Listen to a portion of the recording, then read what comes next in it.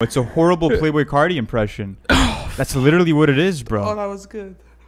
What an atrocious hook. But that was one of our reactions to Lil Uzi Vert's new EP called Red and White. If you guys want to check out the full reaction, link in description. But new EP from Lil Uzi Vert, yes, it's sir. always welcome. I mean, 9 songs, super short. A lot of these tracks come from 2017, 2016. You're going to get an array of different sounds, but what are your first thoughts on the EP off I'm the bat? disappointed. I'm not going to lie to you. I was expecting Uzi to come in with some heat. I mean, he knew the reception wasn't too great after Eternal Take. He wasn't a big fan of it himself.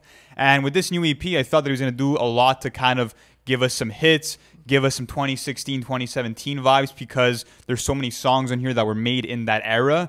And I'm left taking out maybe 2 songs out of this EP so far. 2 songs out of the 9 I think the songs strongest ones are I Know, where he has amazing crooning all throughout, really landed on the melodies. Then you have Hit in My Shoulder, which is an absolute fucking banger. Yeah, that was a massive slapper. But I think that's the narrative for me in this new Uzi EP is that, listen, you have a lot of songs that were previewed, let's say, in 2018 off of an IG Live. I mean, you have reunions of Molly Raw on this. You're going to have different performances, but I think Uzi strives best when he has that Uzi flow, when he has a super quick flow ripping through his verses, super, high-tempo productions, and he has a beautiful flow and cadence. I mean, look at Hit in My Shoulder, bro. You play that in the whip, it's going to sound immaculate, but I can't say the same thing for a lot of these songs on the EP, and that's why I think I'm a bit disappointed. It is a hit.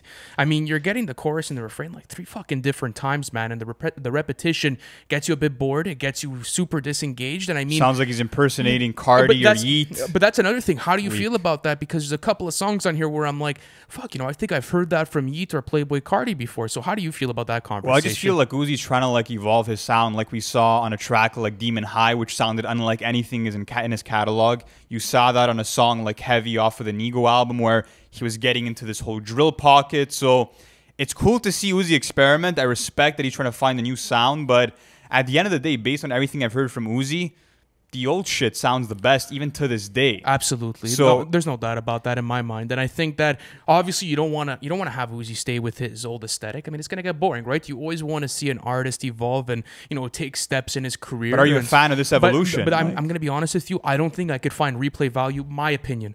I think there's going to be a load of people that like this, but just for me, I'm not sure where I'm going to find replay value in this. As you said, I'm taking 2 songs out of the 9 out of this EP pack. And, I have so much love for Uzi tapes and EPs, right? That's how I discovered him back in high school, was through those SoundCloud runs, through going through stuff like Lil Uzi Vert versus the World and going and seeing his peak. But I just feel like right now, maybe his sound is not gravitating towards me anymore. I just feel like the energy was low on a lot of these. And Uzi's music is supposed to make you have a good time. It's supposed to be fun. And I feel like, although a lot of these will probably go hard in a mosh pit setting or in a live setting, but to me, most of these are forgettable, and a big reason for that is the fact that the production carries him quite often. Not only that, but going back to a song, for example, like It's a Hit, you're kind of missing those moments like you would have in old Uzi songs, or even a song like Hit in My Shoulder, where you have those breaks in the beats where Uzi can go a cappella for a second or two, and there's a shift in energy. There's kind of that excitement towards the next line.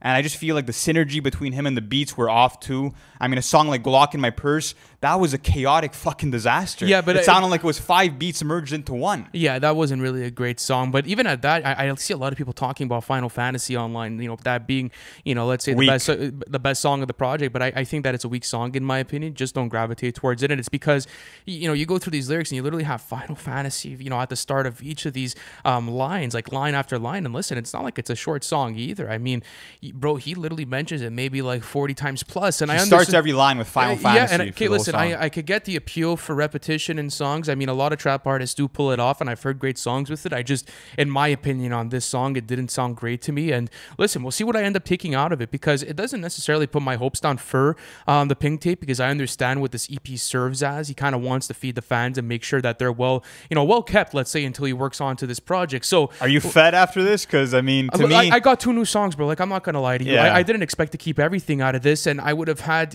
unrealistic hopes to do so, because he's giving you a 9-song EP. He's obviously going to give you Lucy's snippets that were previewed on the IG in full format now for DSPs, and I think there's only 4 songs on DSPs, and then you have to go see on SoundCloud the rest of them. So even at that, I'm gonna keep a couple of songs, but I just don't think this EP as a whole will be in my rotation this year. But I'm still excited for the Pink Tape. I want to see. Yeah, what he's I'm gonna still deliver excited for the Pink Tape because at this point I'm really rooting for Uzi. He's one of my favorite artists, especially from the trap era in the mid 2010s, and I feel like when Uzi gives you his quotables, when he gives you these crazy flow switches, he's in prime form, and you don't really get much of that on this EP. I think it's good fan service to keep them with something to hold them off until we do get the Pink Tape. But overall, I think it's a lackluster project, and like I said, not too many memorable moments besides the production. Shout out to Molly Raw, shout out to Southside. I felt like most of the beats were on point. Yeah, most performances, not so much. And then we'll have to see how this project ends up leading into the Pink Tape, because I want to see what type of aesthetic he's going to be going with. And Fagella said something very interesting in our live stream, because we did it on Patreon, as I mentioned to you guys before.